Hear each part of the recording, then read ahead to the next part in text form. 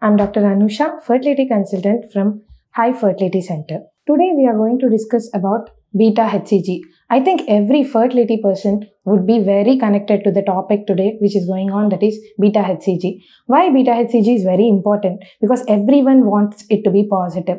So what is beta-hCG, when we should check beta-hCG, and how are we going to correlate the results of beta-hCG? First, what is beta-hCG? When an egg and a sperm fuses and gets attached to the uterus inside and a hormone released is called beta-hCG. That hormone will be detected in the blood and urine. So when we see it after we didn't get the periods, when we check it, either it will be positive in urine, at that time we'll see in the car test, and sometimes we do a blood test. So when what is indicated?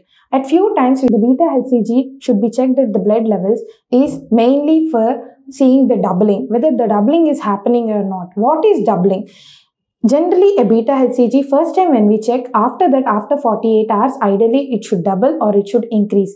If in case it is not doubling or it's not increasing, then probably we should be worried. Why is this happening? Even there is a criteria with different studies tell at least 66% of increase in beta-hCG is needed. If that doesn't happen, then what should we be worried about? Probably the ongoing pregnancy is not a good pregnancy, so we should be little careful in seeing the further outcome for the patient.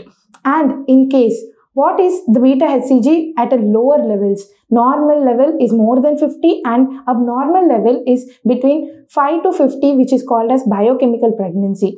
So when it is between even 5 to 50, when we are telling this is biochemical pregnancy, probably we should check a doubling. After 2 days, we need to do after 48 hours, we should check the beta-hCG and see whether it is doubling or not. That is a criteria to check whether the ongoing pregnancy is good or not. So, if in case it is not doubling, then what are the things what we should remember? Probably it is not a good ongoing pregnancy, either it is an ectopic or it is a slow growing embryo. These are the three things which we should keep in mind, and we should decide what we are going to do.